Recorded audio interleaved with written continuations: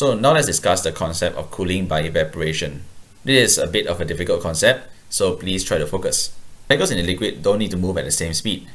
They can actually move at a lot of different speeds, which technically means not all the particles are at the same temperature.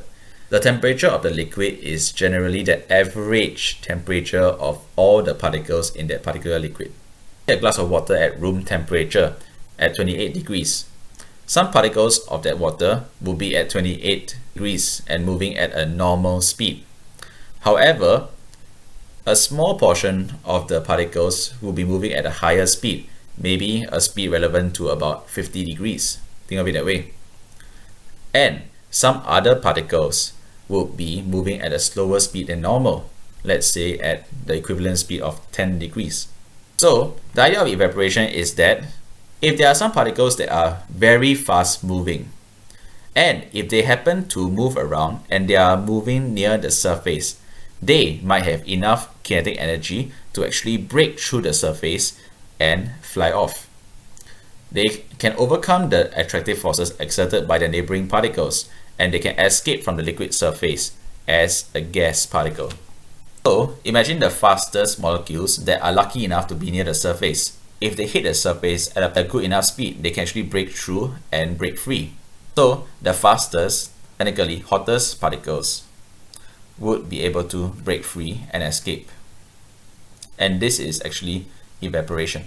So imagine if the fastest particles broke off and went off. So what would you leave behind?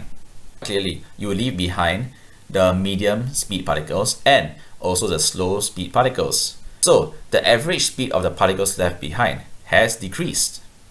The slow moving particles left behind would have a lower kinetic energy than they had before because the fastest particles have already left. The particles with the highest kinetic energy have already left. So the average kinetic energy of the remaining particles in the liquid decreases, and thus the temperature of the liquid would fall and the liquid would cool. And that is how liquids actually cool by evaporation. The factors affecting the rate of evaporation are shown below. The rate of evaporation for a given liquid can be increased by increasing the exposed surface area of the liquid. If you have a bigger surface area, there is more chance for the fast molecules to hit the surface at a good enough speed to escape. Next one, you can increase the temperature of the liquid or surrounding air. If you increase the temperature of the liquid, you increase the proportion of high kinetic energy particles, and therefore there will be a higher chance that they would hit the surface and break free.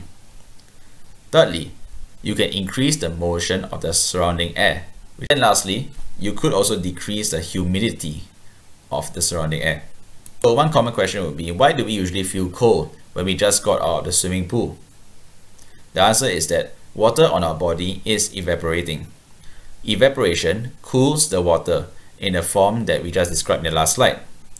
And because the water is cooler and our body is hotter, so thermal energy transfers from the hotter body to the cooler water, and therefore you will feel cold.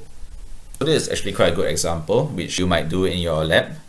If you have something called ether, and if you put a straw in and connect one other side to a pump, then you put it in a little saucer over here with a bit of water.